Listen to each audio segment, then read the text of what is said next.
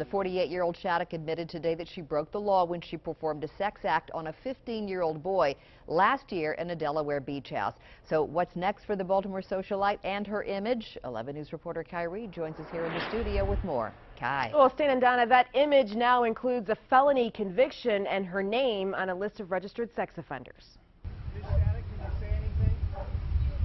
Molly Shattuck pled guilty Tuesday to one count of felony rape, admitting that she performed a sex act on a 15-year-old boy at a beach house in Delaware last Labor Day weekend. Her plea means other charges related to the case, like providing alcohol to minors, have been dropped. She definitely had a strong name recognition among a certain audience, whether it was positive or negative even before this happened.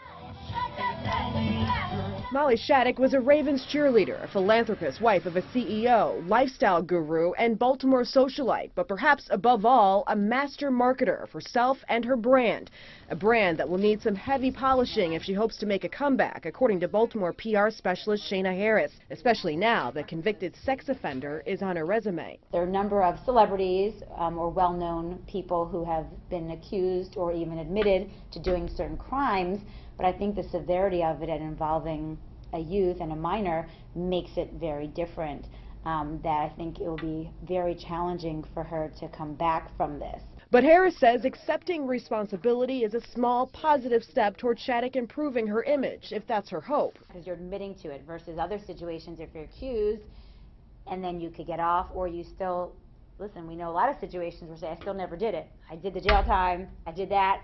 There's still that question. Shattuck could face up to 15 years in prison. She'll be required to register as a sex offender. Even after, let's say, she is sentenced and she comes out, I think for her the best thing to do is give it time, lay low, and she may just want to completely stay out of the spotlight and not re-engage herself in doing anything that could cause her public attention.